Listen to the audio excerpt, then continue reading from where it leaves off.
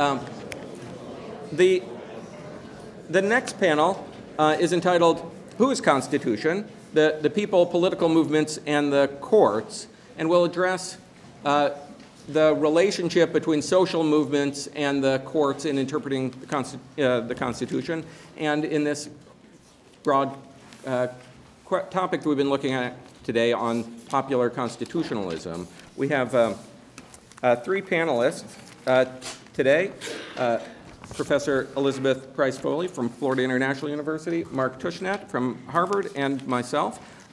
Professor Foley is going to speak first, and she will be talking about the Tea Party's constitutional vision. She is the Institute for Justice Chair in Constitutional Litigation and a professor of law at Florida International University School of Law. She serves on the editorial board of the Cato Supreme Court Review, an annual publication of the Cato Institute, in which leading legal scholars analyze the most important cases of the Supreme Court's most recent term. She's the author of numerous scholarly articles, as well as 3 books, Liberty for All, Reclaiming Individual Privacy in a New Era of Public Morality, and The Law of Life and Death. Her 3rd book, The Tea Party, 3 Principles, is it out yet? Brand new. Is just been published by Cambridge University Press. So, Professor Foley.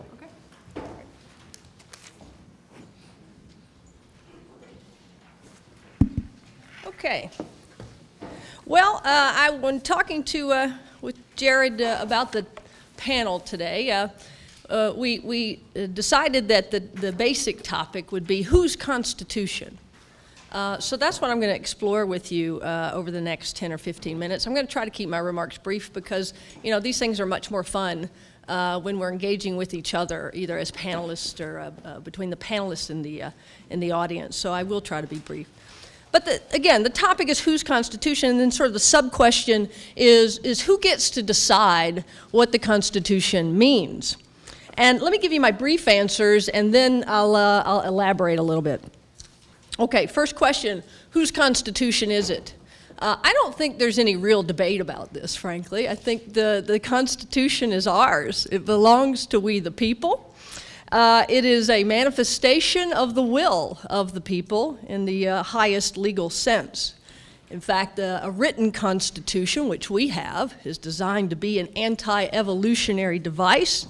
It's supposed to place our structure of government beyond the reach of transient majorities. So a written Constitution truly is designed to entrench we the people's vision of the proper scope of government power, and hence the other side of the coin, the scope of individual rights. Second question, who gets to decide the meaning of the Constitution? That's easy too, in my opinion. We all do. I don't really see this as a courts versus the people battle per se. I think the judiciary has a proper role, and I have my opinions on what the scope of that proper role is, which I'll share with you. And then I think, of course, we the people, as individuals, as well as through our politically elected representatives, have a very important role as well. So no one group here dominates, and the question is, are we acting properly when we do what we do?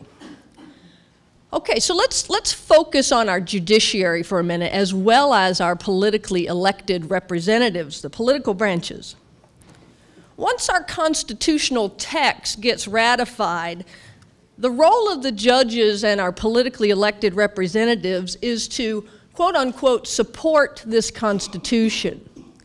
That's the specific language of the oath that they take under Article 6 of our Constitution. And then you look further at some things that were said to the American people at the time the Constitution was ratified. And I'm specifically going to focus for a second on Federalist 78, which was penned by Alexander Hamilton. In Federalist 78, Hamilton assured the American people that they had nothing to fear from a judiciary that had the power of judicial review. He told the American people that the power of the judiciary was limited to enforcing the text of the Constitution, and in particular, enforcing the limits on government power that were spelled out in the text. So in Hamilton's view, this didn't mean that the judiciary was superior to the people, quite the contrary. In fact, here's what Hamilton told us. He said, the power of the people is superior to both, and by both he meant the judiciary and the legislature. And where the will of the legislature declared in its statutes stands in opposition to that of the people declared in the Constitution, the judges ought to be governed by the latter, the Constitution, rather than the former. They ought to regulate their decisions by the fundamental laws, again the Constitution, rather than by those which are not fundamental, i.e. ordinary statutes. Of course, the problem is that the judiciary has over time, and I think particularly since the New Deal, been sort of remarkably, breathtakingly deferential to the legislatures. Its reflexive use of modern rational basis review is essentially just a rubber stamp, and it's allowed government power, especially federal power, to grow exponentially. So in my view, the judiciary is simply not doing its job, certainly not the job that was envisioned in Federalist 78. It is not a vigorous enforcer of the basic architecture of our Constitution. Our judiciary needs to be more engaged, not less. So the Tea Party movement, about which I've just written my book, I think is a backlash to a large extent to this phenomenon. The Tea Party movement, despite the mainstream media's characterization to the contrary and its basic caricature of the Tea Partiers, is defined by certain very well defined and very old and important constitutional principles.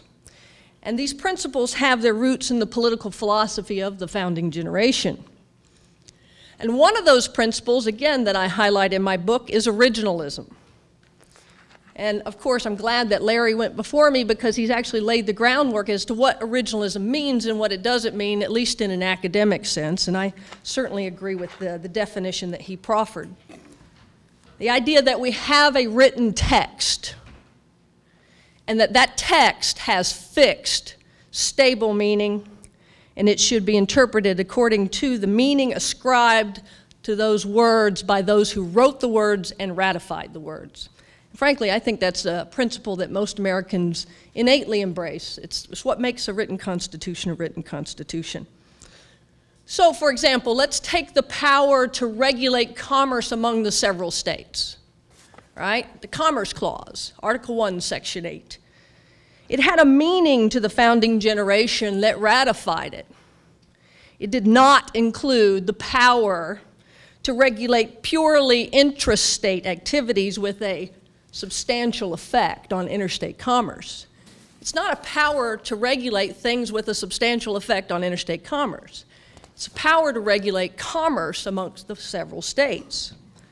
So cases like Wickard v. Filburn, which you probably remember from law school, at least if you went to law school after 1942, and Gonzalez versus Raich, which you may not have because that was, what, 2005, I think, are just a little far afield from an originalist perspective. And I think Justice Thomas has been the sort of most clear and ardent supporter of this original vision of what it means to regulate commerce. But more importantly for today's purposes, I think, and for modern issues, the power to regulate commerce among the several states, certainly to the founders, did not include the power to compel commercial transactions upon the unwilling by forcing them into lifelong contracts that lack basic voluntary mutual assent of the parties. This was a basic presupposition about what made a contract legally binding. It existed at the time the Commerce Clause was ratified, and frankly, it continues to today, state police power exercises notwithstanding. I'll be happy to entertain that if you'd like to during question and answer. But so you can see what I'm getting at. I'm getting at the individual mandate of healthcare reform, and I'm trying to talk to you about why the Tea Party opposes that individual mandate. It's not because they don't think health insurance should be widely available. It's not because they don't have any empathy for people without health care insurance. And it certainly isn't because they don't like it because the president is black. It has nothing to do with that. It has everything to do with their belief and embrace of this principle of constitutional originalism. So from a Tea Partier's perspective, the court's latitude of interpretation, which is the way Madison put it back in the day, of the Commerce Clause, it just doesn't pass a basic laugh test, right, from an originalist perspective. All right, so that's just one example. And the Tea Party is advocating for all of its principles in a very logical way. The same basic way that all American political movements advocate for their position and the changes they want to see happen. You know, all American political movements have started out basically as sort of mobs, right? And I don't mean that pejoratively, right? I mean, that's actually sort of a compliment. What I mean by that is large gatherings of people who are bound by common beliefs. And then once they sort of vent their anger in this sort of mob way, they very quickly mature, or at least most of them do, into sort of more strategic and pragmatic movements. And in the United States, this usually involves what I call a sort of a two-track strategy. The first track is where you try to effectuate your change by appealing to the courts, right? Where you actually start litigating things and asking the court to be engaged and to undertake judicial review. And then the other track is that they try to appeal to politics. They try to appeal to our politically elected representatives, the president, their local representatives, their senators. And they also try to get their fellow citizens involved. And this manifests itself, for example, in sometimes in explicit constitutional amendments that are sought. The Tea Party has been pretty active in this regard. They've sought many types of explicit constitutional amendments. I'll just mention a few. One's called the Repeal Amendment, which basically gives the states sort of an opportunity to express their displeasure in actually a non-binding way of federal laws that the states view as being too aggressive or as entrenching upon the residual state powers under the 10th Amendment. And then Professor Randy Barnett has a thing he calls the Federalism Amendment, which, again, it has this sort of same thrust. It's trying to restore the vertical balance of powers between the feds and the states in a way that is more consonant with the original vision. There are proposals to amend the 16th Amendment, which gave the federal government the power to impose direct income taxes. There have been proposals from Tea Partiers to, in fact, repeal the 17th Amendment, which allows us to directly elect our senators rather than picking them via our state legislatures. And, of course, the ubiquitous favorite of many political movements, particularly right-of-center movements, is the Balanced Budget Amendment. Okay, so the point of the debate really isn't about whether both of these tracks, these strategies, the legal strategy and the political strategy are legitimate or good, because they're both legitimate and good. Instead, the debate, as it always seems to be in constitutional law, is about achieving certain results. And specifically, it comes down to a debate, as it always does, between the living constitutionalist and the originalist, and which way is the best way to interpret the Constitution. Do you view the written Constitution as an impediment to progress, or do you think it's worth preserving? In fact, Larry Kramer's book, The People Themselves, that started the whole, I think it started the whole popular constitutionalism movement, which itself is a movement, was published in 2004. And if you go back to 2004 and think about what was happening at that time and why this caught on fire beginning in 2004, was that there was a growing perception by the political left that the judiciary was veering too far to the right, right?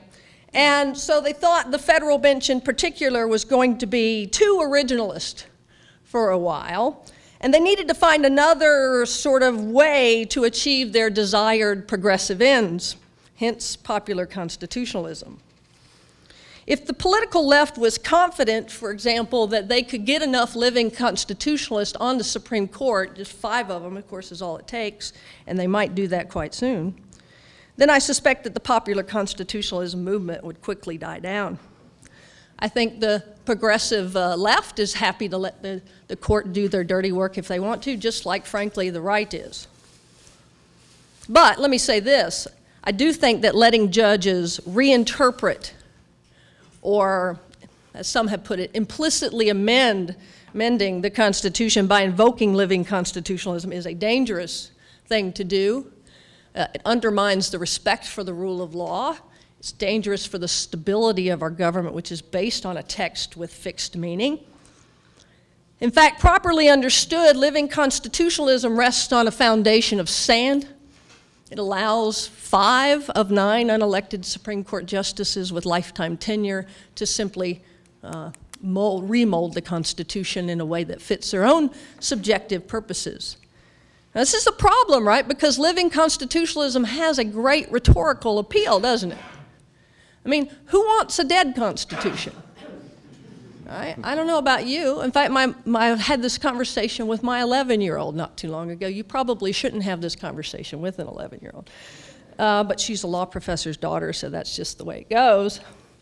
And I told her I was going to give a talk about living constitutionalism versus originalism, and she asked me what that mean, and I kind of gave her the definitions. And she said, well, Mommy, what's wrong with a living constitution? You don't want a dead one, do you? And I realized at that moment this is a problem for originalists. They have to somehow come up with a spin that counters this very appealing label. But more substantively, think about what living constitutionalism does from the perspective of we the people. It allows these unelected judges to bypass our will, okay? Because the Constitution is the will of the people. This is what Alexander Hamilton assured us in Federalist 78.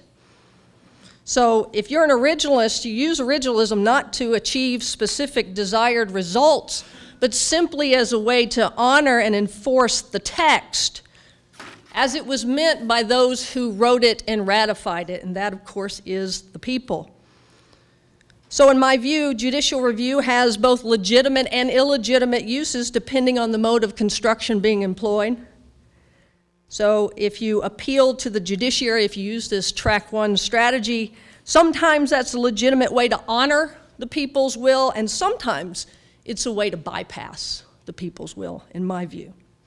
Also, in my view, that second strategy, this political strategy, where you appeal to your politically elected representatives or you try to get an explicit constitutional amendment enacted via Article 5, is always, per se, an appropriate thing to do. Both the political left and the political right have done this throughout time. They've tried to lobby their representatives and their fellow citizens to convince them that constitutional change is needed. So this track 2 strategy, this political strategy, is the kind of living constitutionalism, frankly, that the founders had in mind.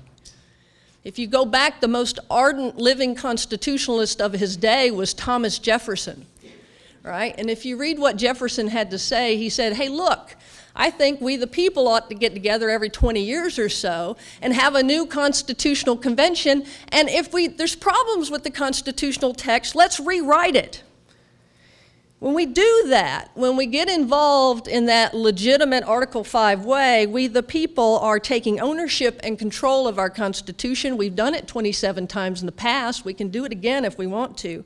And from my perspective, that's the kind of popular constitutionalism that I think we can all support. So thank you for your time.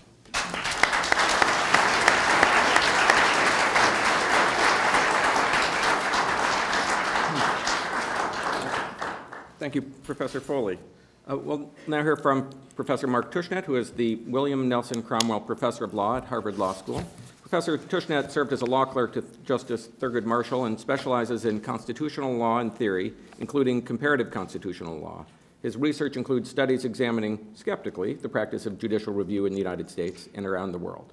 He also writes in the area of legal and particularly constitutional history, with works on the development of civil rights law in the United States, and currently is engaged in a long-term project on the history of the Supreme Court in the 1930s. He's the author of articles and books too numerous to mention, but including Why the Constitution Matters and Taking the Constitution Away from the Courts. Professor Tushnet.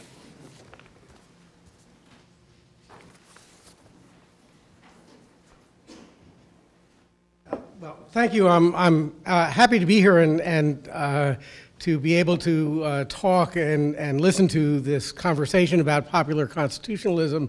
What I'm going to do in my remarks is offer some speculations on the relationship between popular constitutionalism and political organization. As a preface, I do want to, Thomas Jefferson has just been invoked, and I sort of want to say a couple of things about Thomas Jefferson. One is I sort of feel like saying, you know, he said in his first inaugural, we're all Federalists, we're all Republicans. Well, we're all originalists and we're all living constitutionalists too. In fact, when there are public opinion surveys, and it turns out that most people are both originalists and living constitutionalists. The question is asked, should the Constitution be interpreted in light of contemporary circumstances and so on? And people say, sure. And then you ask them, should the Constitution be interpreted in light of its original meaning or something like that? And they say, sure. So it's not, which is sort of what I think too.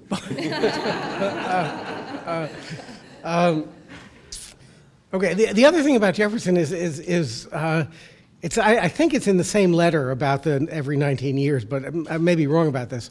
But he has this great phrase about essentially the original understanding. He says, look, I was there. I knew these people. They were very smart and very thoughtful. But much like us today is what he says, except without the experience that we've had over the past 25 years, suggesting that that the decisions they made should not, this doesn't have clear institutional implications, but it shouldn't be taken as sort of the handed down truth from Sinai. We can reconsider it because, you know, they're like us, or we're like them. Okay, so I wanted to, as I say, talk about political organization. And the thoughts are provoked by trying to figure out what the relationship is or how the Tea Party resembles and differs from historical examples of popular constitutionalism. And I want to focus on how popular constitutionalism takes place in various organizational forms. One thing that's perhaps misleading about the term popular constitutionalism is that it might suggest, at least under modern circumstances, that what we want to do is sort of just, you know, take a survey about what the folks think. And what the folks think is what popular constitutionalism is. But that's not, at least as the term developed, what people who originated the idea meant by popular constitutionalism. Even Larry Kramer, who's been mentioned, Larry Kramer incorporates the mobs, the people out of doors, as they were put more formally in the framing era, street demonstrations and riots. These are important in Kramer's conceptualization, but the people out of doors was not an unorganized group. To get people out on the streets, you had to do something. You know, there was some organization that lay behind the Tea Party, the not real Tea Party, the one that happened up there in Boston. And you know, the classic book about mobs political mobs in Jacksonian era is called Gentlemen of Property and Standing. Those are the people who organized the mobs. So I want to talk about what organizational forms there might be for popular constitutionalism. And I'm going to identify a two-track strategy as well, but it's a different two-track strategy from the one Professor Foley just identified. I want to say just a bit about the first of her two tracks. It seems to me historically the court-focused track has not been that important for popular constitutionalist movements. It's not that it's absent.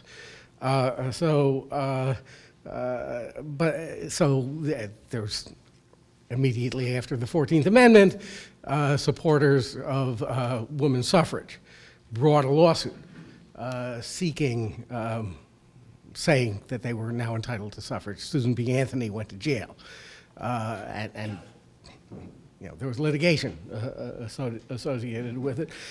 But this was, and I think many of the examples historically are ones of sort of political theater. The real energy of the women's suffrage movement was not in pursuing the litigation. And energy is an important concept behind at least my understanding of popular constitutionalism. Okay, so now if we put the courts aside, what are the two kinds of tracks that I would want to identify? Well, I would distinguish between extra-party organization and organization within the political party system. So extra-party organizations are what have come to be called now civil society groups. In US history, probably the prime example of extra-party organization in support of popular constitutionalism is the civil rights movement of the 1960s, although I'm sure Willie would say, well, the labor movement of the late 19th and up to the 1930s was also an example of a civil society organization in support of a popular constitutional vision. And I just would note that in connection with labor organization, there was a fair amount of concern about whether the labor movement should participate in politics, should affiliate with a political party. Another example might be the early stages of the modern gay rights movement. Now, what these things do, these civil society organizations, or what I want to call extra-party organizations, is operate outside the framework of the party system. So again, to use an example from the civil rights, or two examples from the civil rights era, when the March on Washington occurred, where Martin Luther King Jr. gave the I Have a Dream speech, there was quite a substantial conflict within the organizing group over the relationship, or over what should be said at the march. And the conflict was between people associated with the sort of heart of the movement, the SNCC people, Student Nonviolent Organizing Coordinating Committee people, and people who had emerged from a longer tradition of civil rights organizations in the North, and the latter were concerned that the speeches might be too radical in a way that would disrupt the movement of civil rights legislation through Congress. So the SNCC people were the extra-party people. The other participants were working within the party.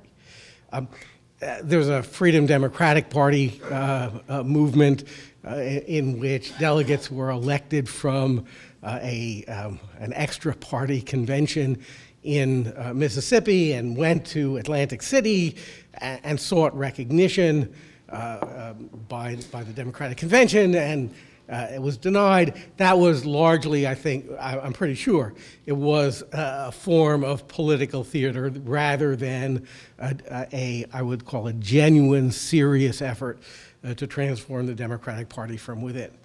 Okay, now of course these extra party organizations have effects on the political parties. Politicians observe the energy deployed in them, and they try to figure out how to take some political advantage of it.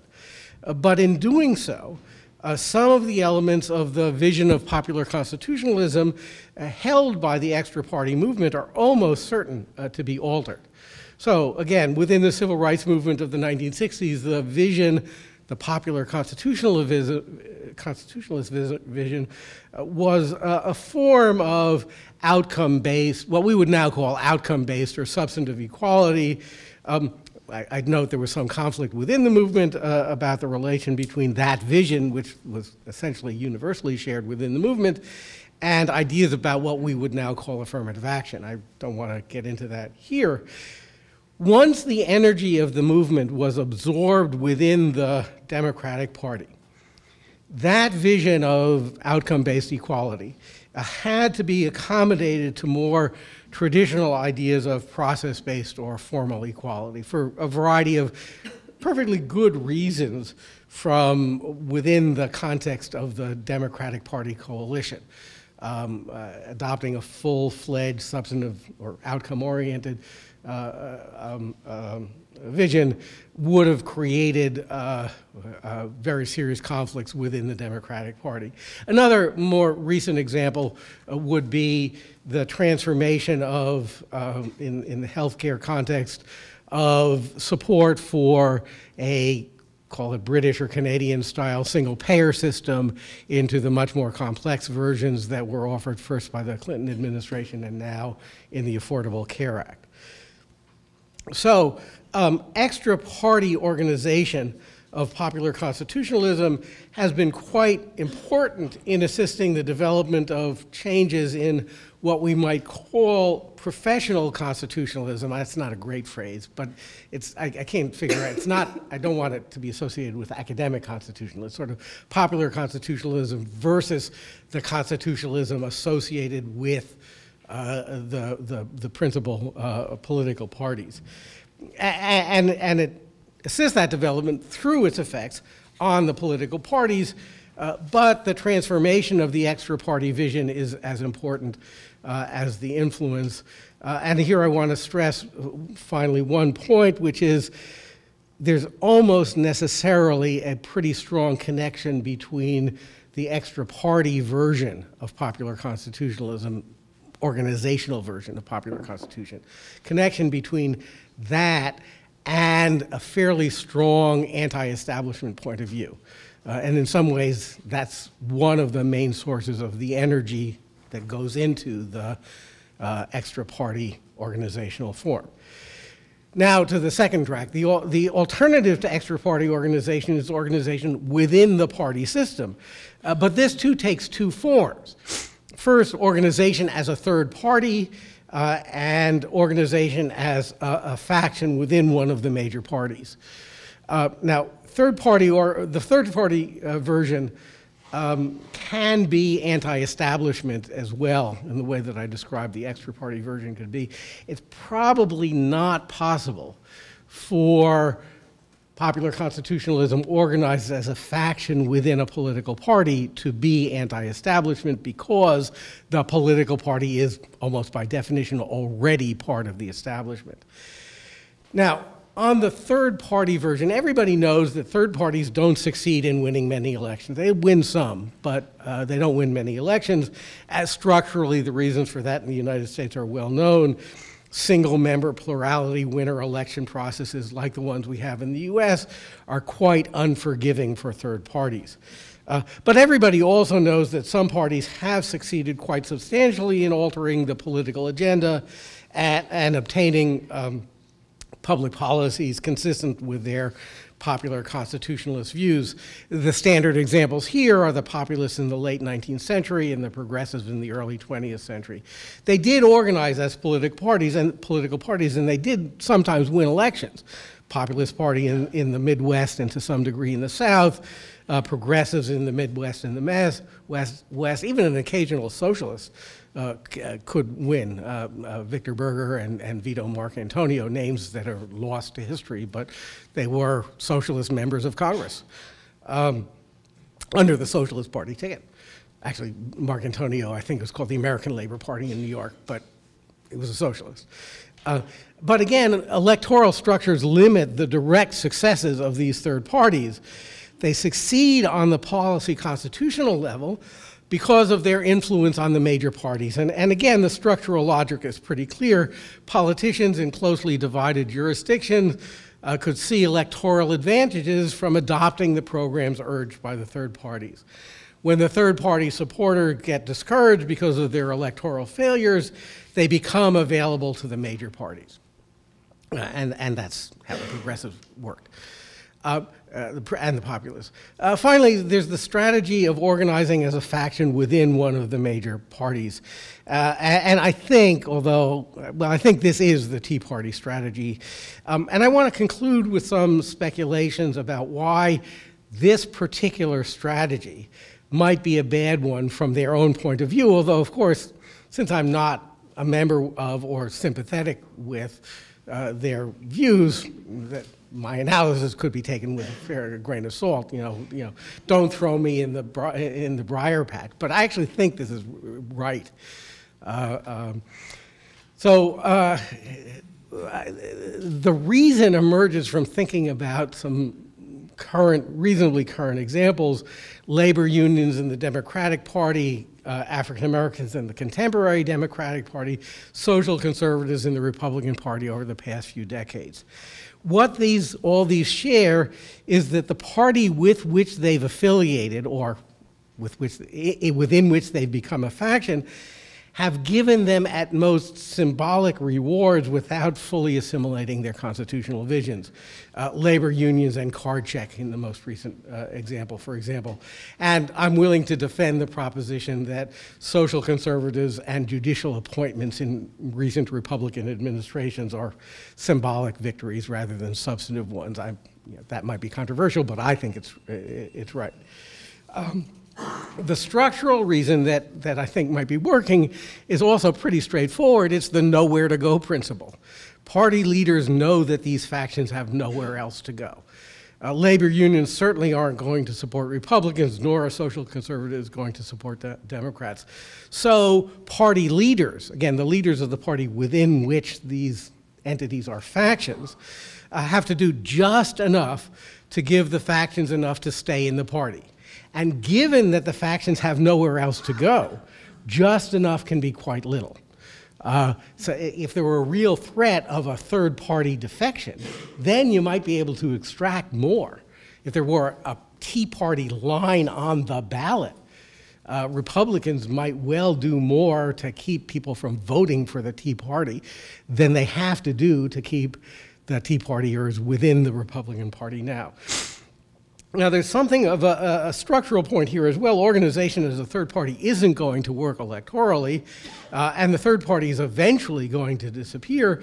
But for a while, the people who would have affiliated with the third party can have some significant successes because their votes are available to both parties. Eventually, they become a faction within one of the other major parties, and then their influence dissipates. But it seems to me starting out as a faction is actually not a really good strategy for achieving substantial gains for the vision of popular constitutionalism associated with these, call them dissenting or anti-establishment groups. Thank you.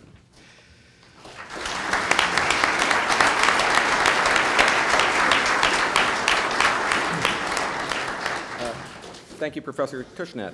Our last panelist is me.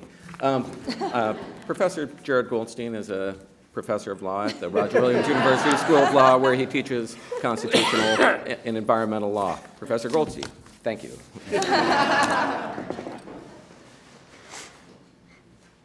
I want to thank Jared for inviting me and for organizing this conference, and the dean for supporting it, and for all the other panelists who I really appreciate your coming today.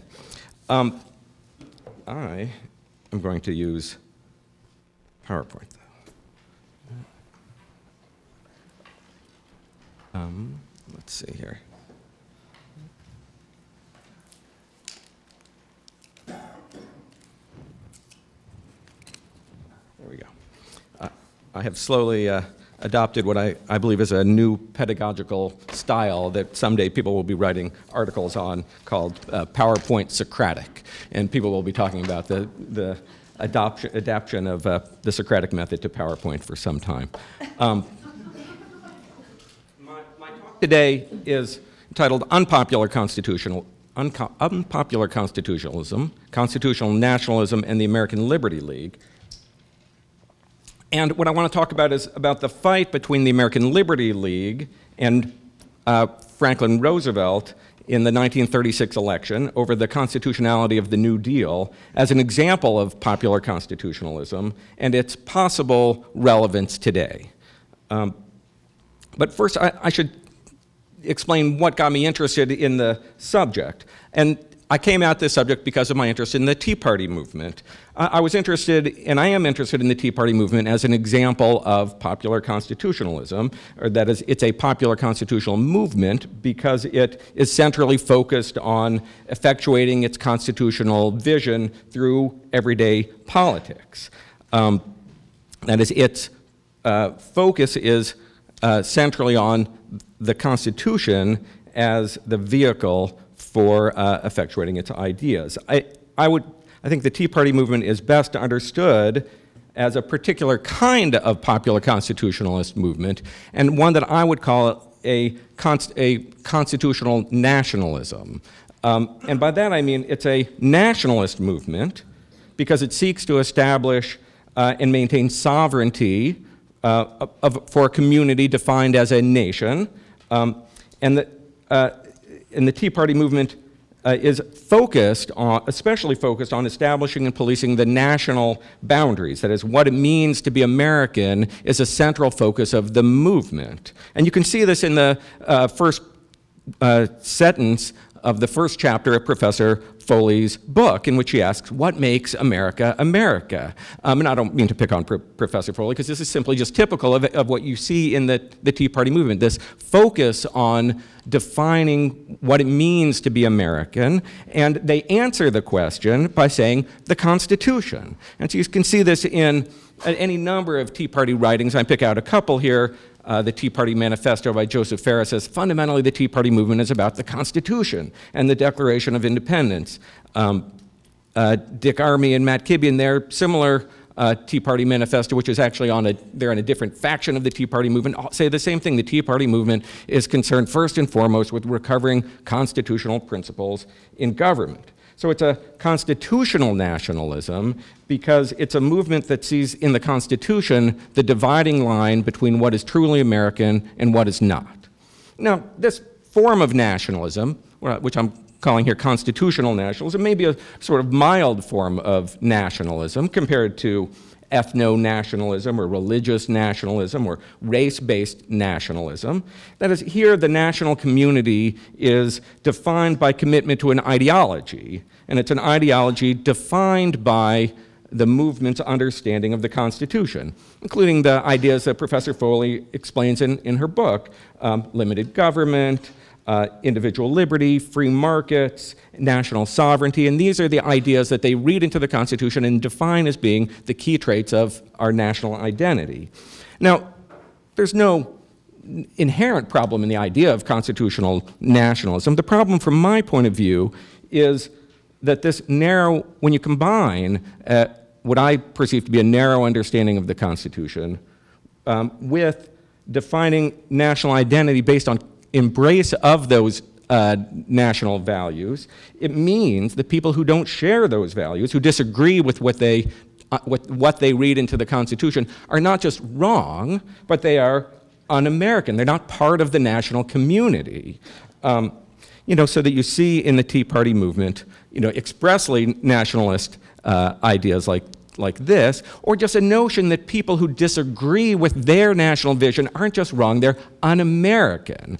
And again, from Dick Armey's book, he says liberals are hostile to the universal values of the American people. That is, so there are certain ideas and policies that have to be extinguished because they're fundamentally un-American. That is, they've defined the national community by identification with the Constitution, and those who don't agree with their view of the Constitution are not just wrong, but un-American, foreign, alien, and have to be defeated to take back the country. So this is what interests me about the Tea Party movement as an example of this particular flavor of popular constitutionalism, what I would call a constitutional nationalism. Now, the Tea Party movement is just the latest in a series of constitutional nationalist movements. And so my interest in the subject got me interested in looking at earlier examples of constitutional nationalism. And so the subject of this talk is about one of them, the American Liberty League, which was created in 1934 to fight the New Deal as unconstitutional and an un-American aberration. Now, this area in which I'm talking about is familiar ground, though, for a lot of popular constitutionalist literature. That is the 1936 election and how a consensus in favor of the New Deal Constitution was created. In one popular version of this story, that is, the question is, how did we come to have a national consensus in favor of the New Deal Constitution? In one popular version of this story, told by Bruce Ackerman, and I'm caricaturing it slightly, I have to admit, the election of 1936 was a fight between Roosevelt and the courts. And the fight started when the courts held that a series of New Deal legislation was unconstitutional. Roosevelt then just took on the courts and took the fight to the American people, who were then had to pick between his vision of the Constitution and the court's vision of the Constitution over whether these laws should be upheld and whether the New Deal should be constitutional. And when they came to vote, the people picked the New Deal. And so that, in this version of the story, is how the consensus over the New Deal was created. Because first the courts said no to Roosevelt, and then Roosevelt said, well, I'm taking it to the people, and the people chose Roosevelt. The only problem, well, there may be numerous problems with this story, but the central problem, as far as I'm concerned, with this story, and we've talked a lot about narratives this morning, and narratives have an important role to play. The central problem with this story is that it is false. It didn't happen. Roosevelt did not campaign against the courts. If you read the election literature, his campaign speeches, if you read the speeches from his supporters, he almost never mentioned the courts through the entire 1936 election campaign. There simply wasn't a fight between Roosevelt and the courts that was taken to the American people. So then how can we read the election of 1936 as supporting the New Deal vision if they weren't picking between these two visions? What actually happened when you read the literature, and this is the central point of the paper that this piece develops, is that Roosevelt campaigned instead against the American Liberty League's vision of the Constitution. And recognizing the key role of the American Liberty League in the 1936 election helps to explain how the consensus about the New Deal understanding was formed. So a little bit about the history of the American Liberty League. The Liberty League actually, interestingly, arose out of the repeal movement. The leaders of the Liberty League were the leaders of this major, probably the major movement for repeal called the Association Against the Prohibition Amendment. And by I say the leaders here, I mean a number of persons, most prominently members of the DuPont family, John Raskob, who is the former chairman of General Motors, and other industrial and corporate leaders. Al Smith, the Democratic candidate in 1928, included. And the particular vision, or particular way that the Association Against the Prohibition Amendment campaigned for repeal was using a kind of constitutional rhetoric. They argued that prohibition was an example of federal overreaching. That is, here it involved the government telling people what they could and couldn't do, and most especially telling business people what they could and couldn't sell. So the the Association Against the Prohibition Amendment saw in prohibition a movement that was contrary to the American spirit of individualism, individual liberty, of local control, and limited government. And so it was this constitutional argument, the argument that prohibition was contrary to fundamental principles of American life, that drove their argument against prohibition. When they won the fight against prohibition and repeal was enacted, the executive committee of the Association Against the Prohibition Amendment said they were disbanding, but the executive committee will continue to meet from time to time, and they have in view the formation of a group which would, in the event of danger to the federal Constitution, stand ready once again to defend the faith of the fathers. It didn't take long for them to see in the New Deal a new threat to what they perceived to the same values as was threatened by prohibition. In fact, if anything, they saw the New Deal as threatening these fundamental American values on a much broader scale. So within a year of the disbanding of the Association Against the Prohibition Amendment, the leaders of the movement start writing to each other about needing to form a new group. R.R.M. Carpenter, who was a vice president at DuPont, wrote a letter to John Raskob saying, 5 Negroes on my place in South Carolina refused to work this spring, saying they had easy jobs with the government. A cook on my houseboat quit because the government was paying him $1 an hour as a painter. What can be done to save America? And Raskob writes back, well, we should induce the DuPont and General Motors groups to work together again. Because what we need is a new organization is needed to fight to protect society from the sufferings which it's bound to endure if we allow these communistic elements to lead the people to believe that all businessmen are crooks. So they need a new organization to fight for the same principles as the Association Against the Repeal Amendment. So the American Liberty League is then founded in 1934 to carry out that mission. And it says in its charter statement, the American Liberty League was founded to defend and uphold the Constitution, and they invited all liberty-loving citizens to join the American League, which is doing everything possible, they said, to root out the vicious radical element that threatens the destruction of our government. And it's important to note here that although the American Liberty League today is remembered, if at all, as a footnote in history, for a short while, in 1935 and 1936, it was the chief public opponent to the New Deal, because the Republicans had little power, no money, and they had caved in to Roosevelt's demands. So, and in fact, in 1936, the Liberty League had more office space, more staff, and spent more money than the Republican Party. And they were, because they were backed almost entirely by money from DuPont and General Motors, they were a publicity-generating machine. For the 18 months leading up to the 1936 election, there are 400 articles in the New York Times that mention the American Liberty League. The League was formed to protect new rights. The Liberty League claimed that pledges were pouring in. Actually, turned out not to be true. They expected 3 to 4 million people to join. They never had more than 100,000, but still they were able to generate a great deal of publicity for their claims that the New Deal was fundamentally un-American.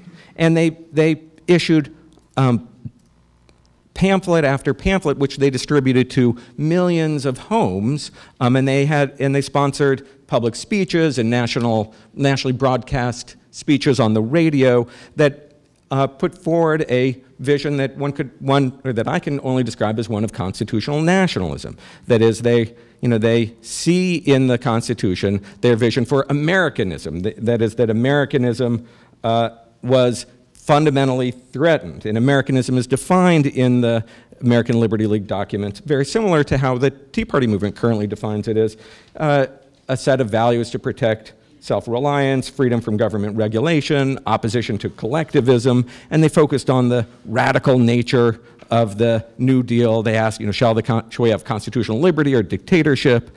They accused the Roosevelt of committing constitutional heresy, and you can see many of their pamphlets are of addressing smaller pieces of New Deal legislation, like an act to regulate potato agriculture, which they describe as a ridiculous law, making a travesty of constitutional liberties, and they say that federal potato regulation is wholly foreign to American institutions. Potato control is another step towards socialism. That is, they see in all of the New Deal programs something that's what they perceive to be fundamentally un-American. And they see, that they, in this speech, again, distributed to millions of Americans, he says, Karl Marx advocated a program which is strikingly identical with the present program of the Roosevelt New Deal. In 1936, Al Smith gave a nationally broadcast speech at an American Liberty League dinner, in which he says, there can only be one capital, Washington or Moscow. There can only be the clear, pure, fresh air of free America or the foul breath of communistic Russia, and Roosevelt had chosen the latter. And so this is the set of arguments that the Liberty League is making. Now, what's interesting is that is Roosevelt's response. Roosevelt does not ignore the American Liberty League, but challenges it directly, challenges its ideology directly. First, in the State of the Union address, he said, a minority in business and industry engage in vast propaganda to spread fear and discord among the people. They would gang up against the people's liberties. But he directly addresses what he thinks is wrong with their constitutional vision. That is, shall we say to the unemployed, we will withdraw from giving you work, we will turn you back to the charity of those men of selfish power who tell you that perhaps they will employ you if the government leaves them strictly alone. That is, he says this constitutional vision being offered by the Liberty League is fundamentally immoral. And he makes a constitutional argument. Shall we say to the unemployed and the aged, Social Security lies not with the province of the federal government, you must seek relief elsewhere. That is, he answers their constitutional arguments with this moral argument. And soon enough, the Roosevelt campaign had come to see had established a particular way of dealing with the American Liberty League. And James Farley, who was the chairman of Roosevelt's re-election campaign in 1936, he says, look, the Liberty League seemed to be one of the most vulnerable ever to appear in politics. The Roosevelt re-election campaign was developed on that theory. That is, they decided to campaign against the Liberty League because they saw that they were so weak. And why were they weak? Well, because, he says, we should call it the American Cellophane League, because first, it's a DuPont product, and second, you can see right through it. That is, and they campaigned against it as a millionaires club that's transparently adopting a program solely to help large corporations and millionaires. And he says, so our campaign strategy, that is the first battle order, was to ignore the Republican Party and to concentrate fire on the Liberty League. The second order was to associate the Republicans with the Liberty League. And they said, whether they like it or not, the Republican leaders represent the same forces of reaction that the Liberty League represents. So the Roosevelt re-election campaign saw the Liberty League as a useful foil that offered the chance to present the New Deal's constitutional vision in the most persuasive way. And Farley said, the more they work, the more they're in the paper, the happier we are. And Roosevelt continues attacking the Liberty League throughout the campaign. At his convention speak, he again attacks them as the exemplars of the economic royalists. And he says, they say we're trying to overthrow the institutions of America. That is, what we're doing is fundamentally at odds with what America is about. But what they really seek is they really are complaining that we're trying to take away their power. But our allegiance is to the American institutions, and that requires the overthrow of their kind of power. And he takes on, again, their constitutional rhetoric. In vain, they seek to hide behind the flag and the Constitution. In their blindness, they forget, he says, what the flag and the Constitution stand for. So at the same time, when the Democrats are focusing their energy on the Liberty League and trying to paint the Republicans as the puppets of the Liberty League, the Republicans are trying to run away from the Liberty League. The Republicans begged the Liberty League not to endorse Landon, but it didn't fool anyone because, in fact, the Liberty League's influence on the Republican parties was undeniable. The DuPonts were the largest contributors to the Landon campaign, and possibly because of this influence, or possibly not, Landon adopts much of the rhetoric of the Liberty League. The Republican platform that year used the constitutional rhetoric and complained about the New Deal being unconstitutional in a way that no Republican platform previously did or did afterwards. That is, in this year, the focus was on the New Deal is unconstitutional. That's what they decided their campaign would be about.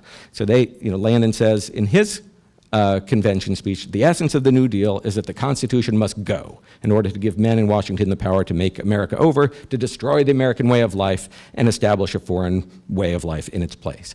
So So now you see what the actual fight in 1936 is not between Roosevelt and the courts, but it's Roosevelt's vision of the Constitution against the Liberty League, which they chose to fight them on. That is, they selected the Liberty League and took them on as hard as they could because it gave them the opportunity to make their case in the most persuasive way possible.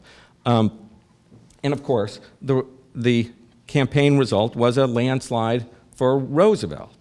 He won 61% of the votes and got all but 2 states. And the election was widely understood, whether correctly or not, as expressing a public consensus in favor of the New Deal and opposed to the Liberty League's vision.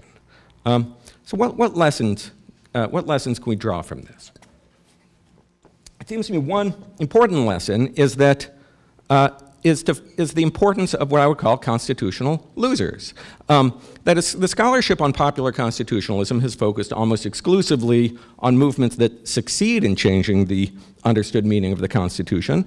The civil rights movement, the women's rights movement, the gun rights movement. And of course that makes sense given the narrative that they're wanting to tell. That is, that heroic movements come in, convince the American people of the correctness of their claims, and the American people change their mind about the Constitution, and constitutional doctrine is changed. But in fact, public consensus over the meaning of the Constitution only emerges from sustained conflicts. It doesn't emerge when there's just one party presenting its views to the American people, but out of a dialogic process between 2 parties publicly engaging in a fight over the meaning of the Constitution. And losing sides have a very important role to play. For one thing, they can force the winning side, as they did with Roosevelt, to refine their arguments in a more persuasive way. And sometimes a public consensus about the meaning of the Constitution can arise that the losing party is wrong just as much as that the winning side is right.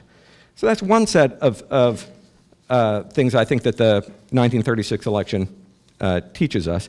But then I want to get back to where I began this by asking, could the story of the American Liberty League be a model for how liberals and progressives should respond to the Tea Party? That is this story a model for today? Well, of course, 2012 is not 1936. The Tea Party movement is not the American Liberty League. But perhaps liberals and progressives should not fear the Tea Party movement, but should instead see it as an opportunity. Because without the movement, without it generating lots and lots of press about articulating its narrow and fixed vision of what America is and can be, and what the role of government is in that vision, we'd have no opportunity to persuade the public of our opposing vision of what the nation can be and what the government's role in that could be.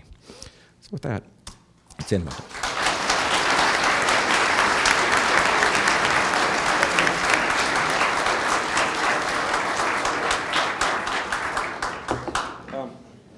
Why don't we take, well, a few minutes if other panelists want to respond to each other. Do either of you have any responses to what I said or what anyone said? Well, I mean, my preference is always to give the audience who spent their entire day coming out here plenty of time to talk with us. Okay, yeah, is that all right with you, Mark? Unless if let me just say, so I just, as this is tremendously interesting, as part of the project, I wonder the extent to which the focus on the Liberty League was what we would now call a dog whistle about the Supreme Court. That is, instead of going after the Supreme Court, they focused on the Liberty League. Yeah, that's probably right. The Liberty League was a better punching bag than the court, because the Liberty League, was known to be supported only by the DuPonts and to be an organization that was doing the work of millionaire industrialists. And it was easier to say that these are the people who caused the Depression in the first place, and their vision is this one that would prevent us from helping you. And to attribute that vision to the Liberty League was certainly a lot more persuasive than attributing to the court, which might, as an institution, have been held in higher regard than Wall Street industrialists. I wonder too, just very quickly, if you would comment, because I was fascinated by. I'm pretty familiar with the ALL, and my understanding of the ALL, it was a democratic movement. Yes. Right. I mean, it was an intra-party dispute amongst the Democrats, Whereas the Tea Party, of course, is an opposite party, and their ire is sort of directed more towards the Democrats. Yeah. So, you know, I wish you'd comment a little bit about that, because when I look at the ALL, I actually see a closer parallel between the ALL and Occupy Wall Street than I see between the ALL and the Tea Party movement, at least structurally, other than the raw, you know, fact of this this constitutional nationalism. Right. That is, I think their ideology of the Tea Party movement and the American Liberty League are very similar. That is, if you open up any of the pamphlets of the Liberty League, they could have been written by a Tea Party. The organization, I agree, is entirely different. That is, American Liberty League was a single organization. It wasn't a movement. They tried to make it into a movement and failed. And it did begin, just as you said, as a movement of members of the Democratic Party. I mean, Al Smith, John Raskob, all of these people who had broken with or had a fight with Roosevelt started the movement, and they tried to convince the Democratic Party not to renominate Roosevelt. And Smith, in the same speech that I quoted from here, says he's going to take a walk on the party if they renominate him, and he did. But then they tried to influence the Republicans. They then contributed to the Republican Party. They told them, you know, they had strong ideas about who the Republicans should nominate, gave money to those people. Smith campaigned for Landon, and some of the others would have campaigned more for Landon except that the Republicans didn't want them to, because they started getting tarred as the Liberty League party. Yes. Oh, and by the way, I'm going to need to, let me give you a microphone, because someone in the overflow room has told me they can't hear any of the questions. So let me use a microphone for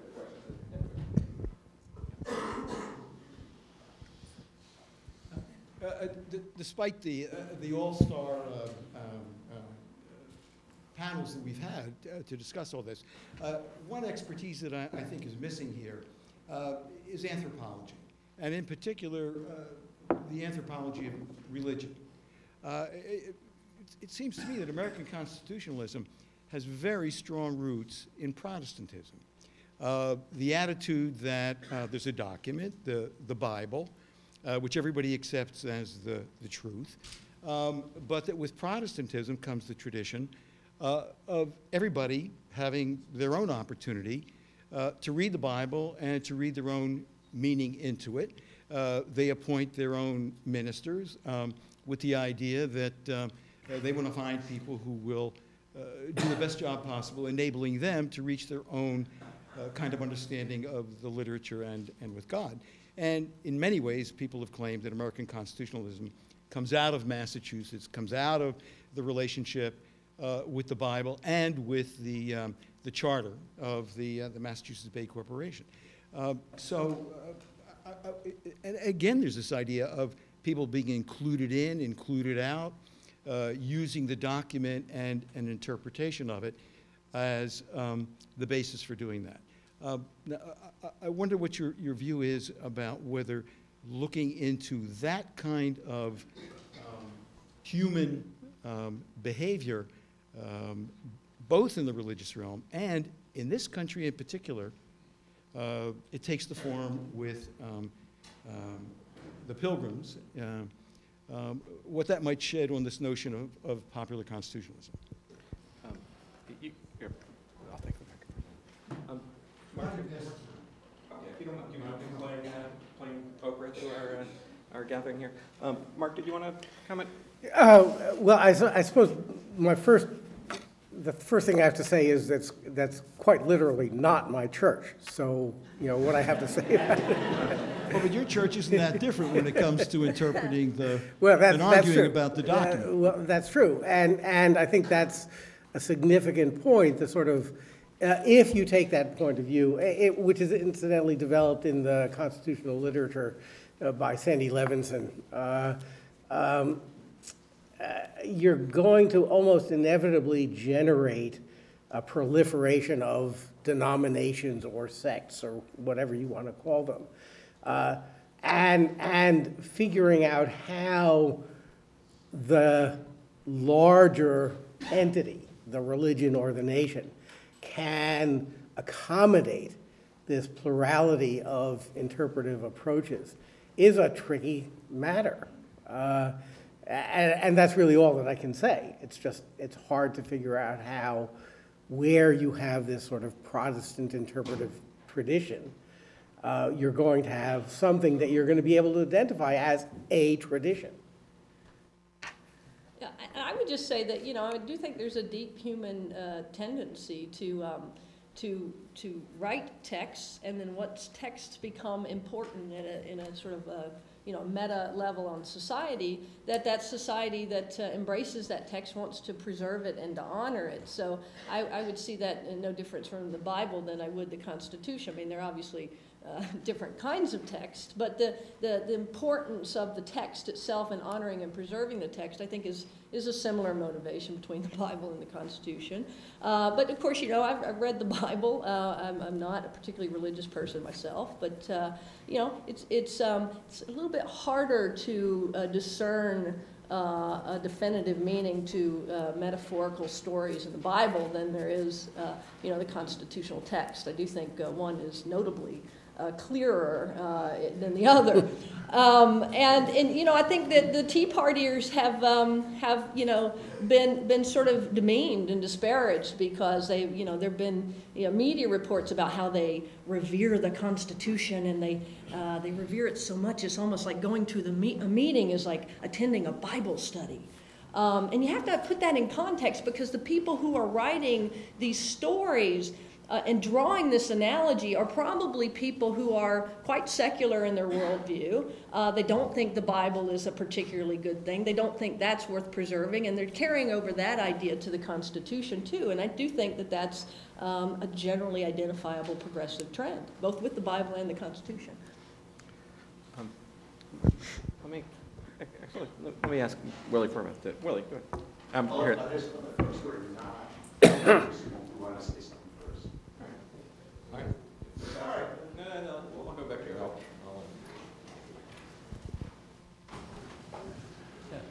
Thank you, Jared. I wanted to pick up quickly on Elizabeth's question as a board member of one of the Tea Party organizations in Rhode Island. I see a competing characterization by it when you compare the Tea Party movement, for the sake of convenient analogy and not forsaking all other, to the American Liberty League. I think a very significant distinction she applies is, in a sense, that the kind of relationship to an elite vision of the Constitution or to a funded vision. I mean, I hear things go better with Coke, but I'm not getting the checks. So, I think this is that in many ways the movement is as comparable to the civil rights movement, which I lived through, as anything else. And I'm just wondering if you have, that was convenient. I appreciate the comparison. Have you compared it to more really popular movements? Sure. Yeah, that is, yeah. The comparison that I mean to draw is only in its ideology. I think, it's not. It may not even be fair to call the American Liberty League a movement. It's a failed movement. It's an organization that didn't take off as a movement. But it was a public opponent of Roosevelt that used a very similar ideology and a similar set of rhetoric. And it may well be that because the American Liberty League wasn't a movement, that it was much easier for Roosevelt to attack than it would be for Obama to attack the Tea Party movement. That is, you can attack the Liberty League as the symbols of entrenched greed because they were actually controlled by millionaires. The same isn't. I mean, you can say that about the Tea Party movement. And sometimes you'll hear liberals call the Tea Party movement astroturf and pretend as if it's not a real movement. But I don't think that you get any traction from that. And I agree that it's much harder to fight a grassroots movement, even if it has the same constitutional vision as the American Liberty League. Now what? I want to push you a little about constitutional nationalism. I wasn't clear at first, and in the way you sketched your talk in the promo literature. It seemed like you were saying, beware constitutional nationalism. Let me show you, its ills and perils. But I don't quite hear you saying that now. And in any event, it seems worth pressing on because it is a dilemma for progressives, right? That there's a tension. There's the nationalism of the Tea Party is robust and unabashed, right? I don't think that it's very easy to form a good counter to the Tea Party. Right? I agree with you. Taking on the Tea Party helps sharpen the stakes, helps force progressives to say, well, what are our fundamental commitments? But I think we are talking the same language, and that what the American Liberty League provoked Roosevelt to do was not to eschew nationalism, to say, what does it mean? What do we owe one another as a nation? And that does, in willy-nilly, mean there are people who are not part of the nation, right? So on one hand, right, you kind of used images of the Tea Party that suggested that they were tarring Obama as outside the nation, right? There are those who write about the Tea Party as though there is a kind of ethno-racial nationalism that Professor Foley was saying that's not ours.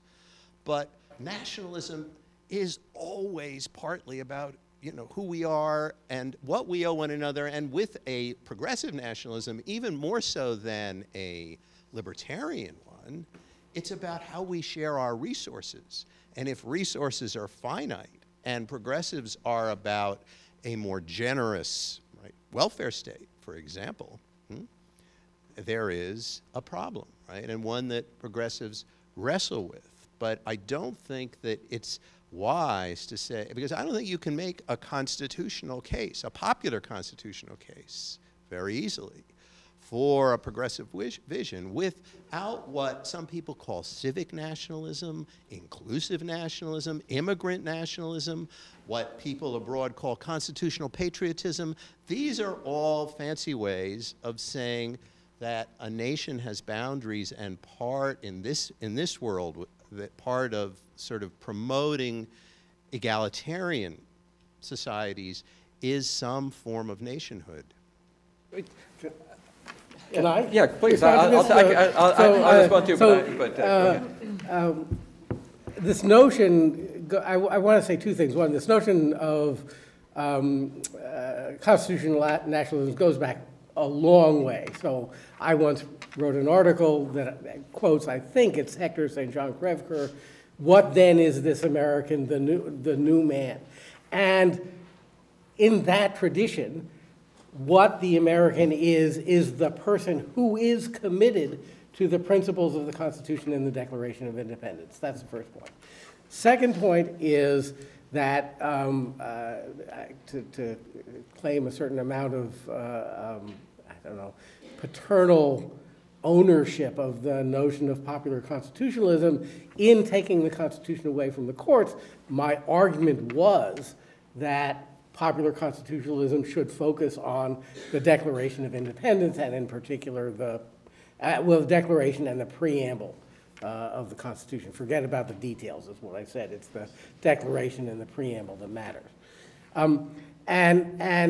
Third, I actually think, I mean, there are important implications about national boundaries, but if you have this kind of vision, they become, I think, technical prudential questions, not principled ones.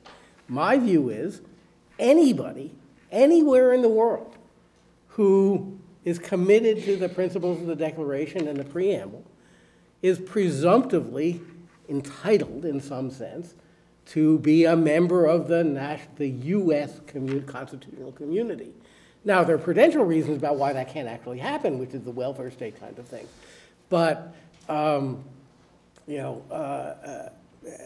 but that's my starting point, that these principles, which are in form, except for providing for the common defense, they are universal principles, universal meaning, available to everybody, no matter where they're located.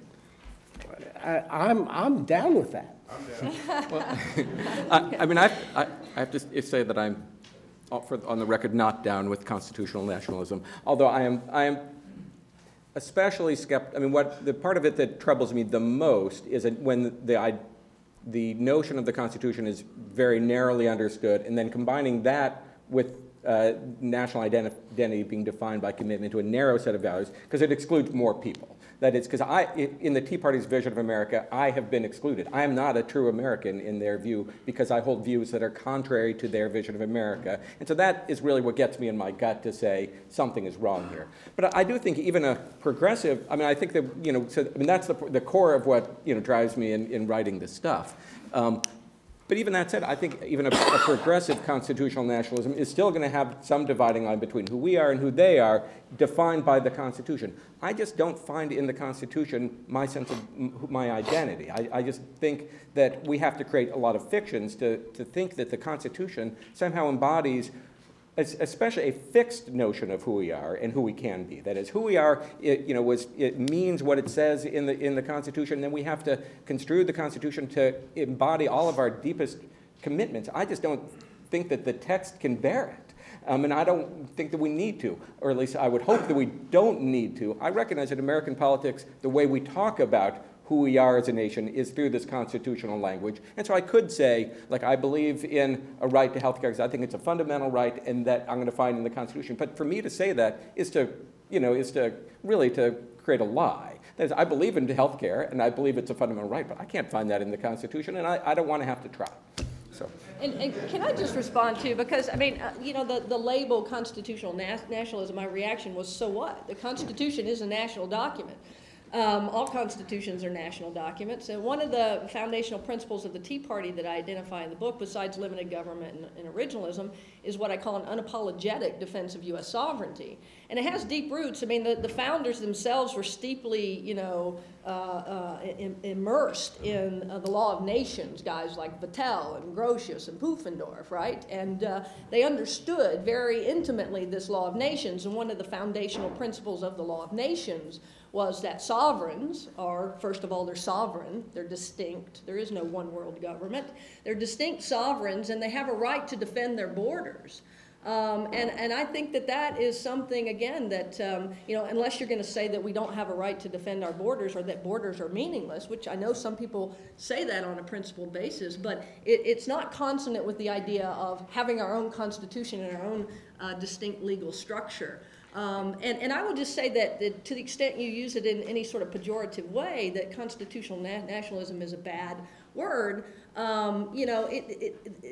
realize that it's not the Tea Partiers that have this market cornered. All of us do this. Anytime someone doesn't agree with our vision of the Constitution, we label them un-American. You need look no further than, Nancy Pelosi and Steny Hoyer's op-ed in the Wall Street, not the Wall Street Journal, but the USA Today, when all the Tea Party town hall protests were occurring. Remember when everybody was showing up in droves to protest the health care reform law? I think it was 2009, right? Summer 2009. And so they wrote this op-ed in the USA Today where they called the Tea Partiers, quote unquote, un-American. So it's not just the Tea Partiers, we all do it. Yeah, I fully agree with you. Yes. Thank you very much. What the concepts... let me give you a microphone. So.